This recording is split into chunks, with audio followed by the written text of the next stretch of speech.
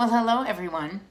Did you think I was done with mirror exercises by Vardan Ovsepian? You would be incorrect. I'll never be done. There's a lot of exercises in here. They're great. They're difficult. I would buy this book. Even if you're not a piano player, just have it in your house. So my goal in life is to play these just as well as and just as fast as, if not a little faster, than Vardan himself. So this one is called Gyres. It's stacked fourths with either a perfect fourth or a major third in the middle. And it cycles in and out, arpeggiated with a specific fingering. It's written in 4. I'm going to cheat and play it in 5 because I can do it a little bit faster. Here we go. Metronome is at 100.